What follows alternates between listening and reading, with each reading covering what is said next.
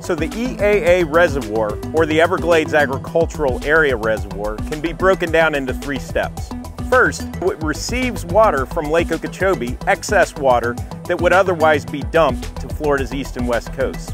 Secondly, it has a stormwater treatment area, a treatment wetland that removes the pollution, primarily phosphorus, from that water, so that we're third, sending that clean water south to the Everglades where it belongs. And then that cycle is repeated by taking more water from the lake again so that we can treat it and send it south.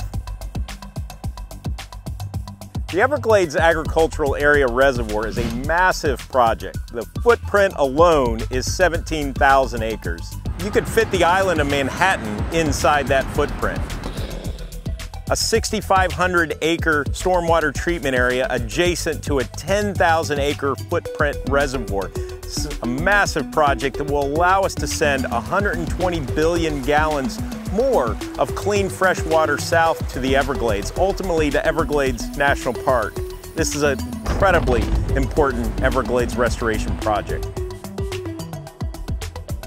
The EAA Reservoir has really 3 important functions. One is it reduces the amount of pollution going to Florida's east and west coast. Pollution that can fuel toxic blue-green algae or even exacerbate red tide. By storing, cleaning, and sending that water south to the Everglades and ultimately to Florida Bay, we're improving habitat conditions throughout the ecosystem. And thirdly, we benefit economically because that's South Florida's water supply, that improves real estate values, and also improves water-based recreation that our tourism economy depends on.